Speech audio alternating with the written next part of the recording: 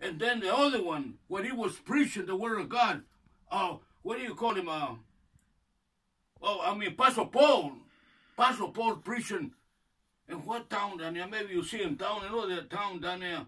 I don't know the town where 2 times his tornadoes hit it there and destroyed the people. And then Paul, he was preaching the word of God, and he got mad because they started getting arrows in the church.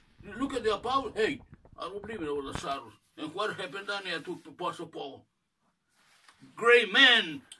He almost killed and threw rocks to Pastor Paul. And then Pastor Paul said, Jesus said, get up.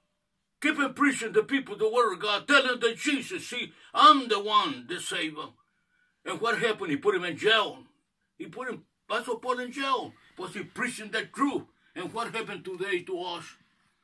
That's what God used Josh, Kiki, and Danny Vincent to preach the gospel to the God. Said, now you saved?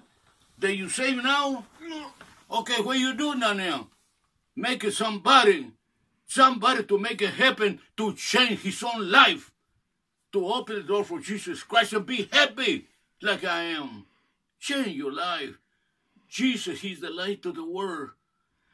And Jesus said, come, walk with me. You're not in the dark no more, because you with Jesus Christ. What's God? You must got to be born again to be in heaven. If not, you'll never be there. Thank God that we got an opportunity, Josh and you and everybody, to hear the word of God, the truth that Jesus Christ died for us on the cross.